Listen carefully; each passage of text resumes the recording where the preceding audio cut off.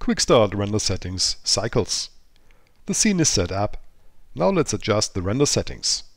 But first some preparations.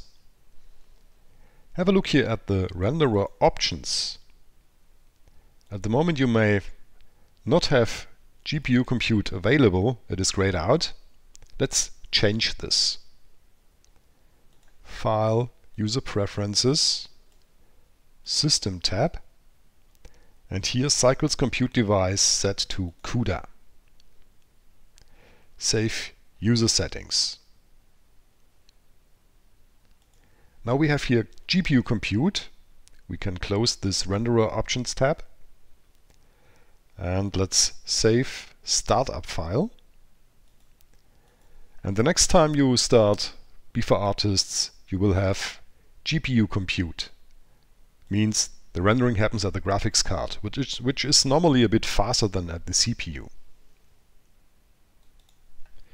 Restart the Bforartists. The renderer options shows GPU compute. Let's load our scene. Switch to camera view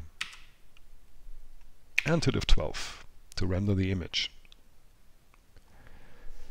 We have at the moment a relative noisy result, but first let's look at the dimensions. I have set here the dimensions to 20% to have a quick result.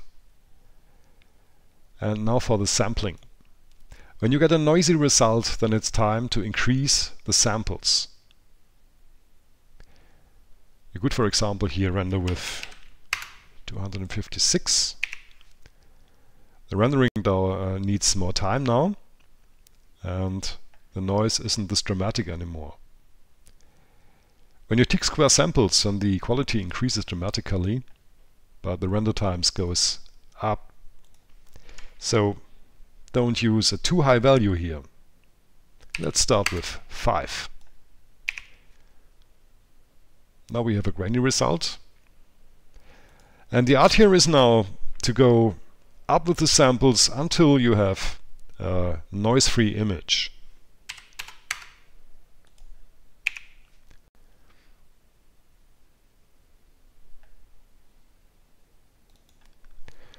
When done, you can save the image here down, left as image.